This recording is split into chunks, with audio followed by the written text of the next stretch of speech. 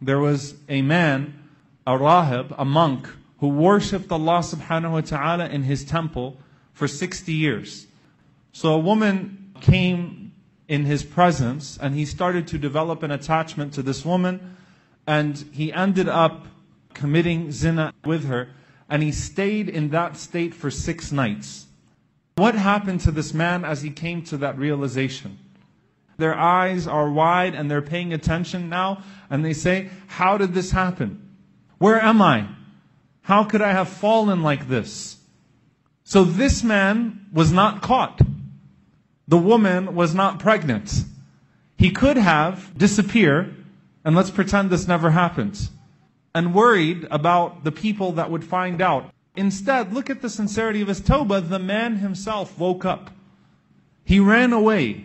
He went to another masjid, which is a very smart move. You don't escape from Allah subhanahu wa ta'ala except to Allah subhanahu wa ta'ala. I need to start over and I need to beg Allah for forgiveness, but I need to get out of here. So he went from his own masjid, the one that he used to worship Allah in, to another masjid. So he went to that masjid and he took residence in that masjid for 3 days, and he did not eat anything for 3 entire days. It's not that he was starving himself. It's not that he was trying to commit suicide. It's that he was so immersed in his repentance that he was not even eating or drinking. He wasn't paying attention to his food and his drink, which is a testimony to the man's sincerity in this case. This man sitting in the masjid now for 3 nights, crying over what he committed for 6 nights, not even thinking about the 60 years that preceded those 6 nights. Because right now, those 6 nights obscured all of those years of worship to him, begging Allah for forgiveness. So some people noticed him in the masjid.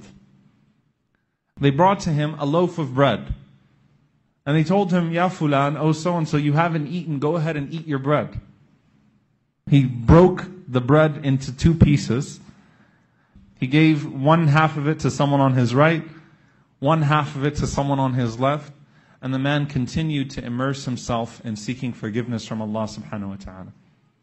At that very moment, Allah sent the angel of death in that moment to him and took his soul.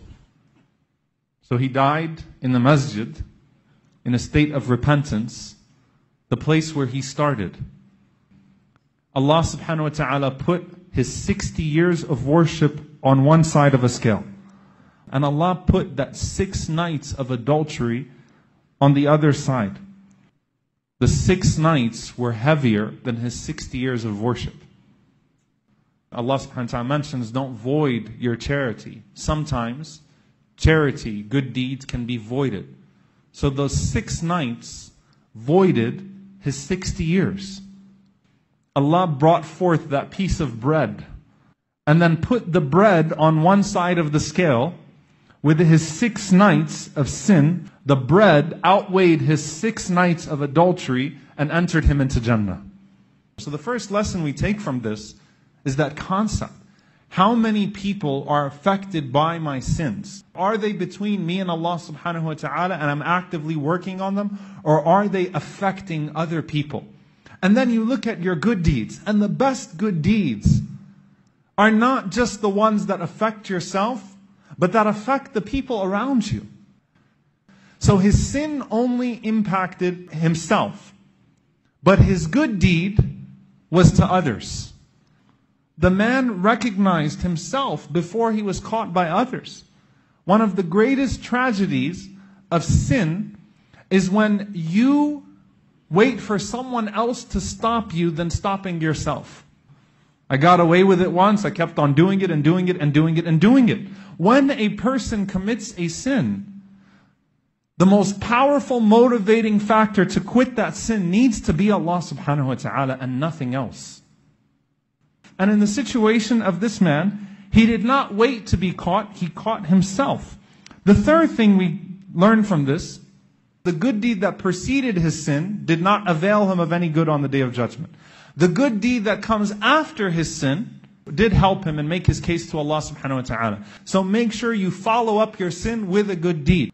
Now shaitan comes to you and he tells you one of two things. Either, what's the point of doing good deeds now? You should just despair for the rest of your life. You're a filthy, horrible human being. Or even worse, why don't you just keep sinning now? Or sin to cover up for your sin and keep digging yourself into this hole. You might as well, you're already deep in it. Allah subhanahu wa ta'ala calls you to His karam and jood, His generosity and benevolence and His mercy, even in your lowest moments. Do not let the shaitan or your lowliness or your false sense of guilt lead to despair. Instead, see what you can do now to compensate for that which you've committed. And finally, subhanAllah, if you look at the sin versus the hasana that he did. We're going to make mistakes. We're going to fall in the sight of Allah subhanahu wa ta'ala. But let the beauty of your tawbah to Allah subhanahu wa ta'ala, let it be a beautiful repentance. We also see that Allah subhanahu wa ta'ala, out of mercy to this person, Allah set him up in a situation where he could do some good. He didn't go out and look for sadaqah. But Allah pushed that charity towards him due to the goodness that Allah saw inside of him. And the Prophet ﷺ said, when Allah loves a person, He guides him right before his death and overlooks his entire life of disobedience. Some people of goodness, they have good, but they don't have hidayah yet. They don't have guidance yet. There's something missing. The essential ingredient is missing. And Allah Azza wa Jal implants it in those last moments of their life in order to do away with everything that preceded it.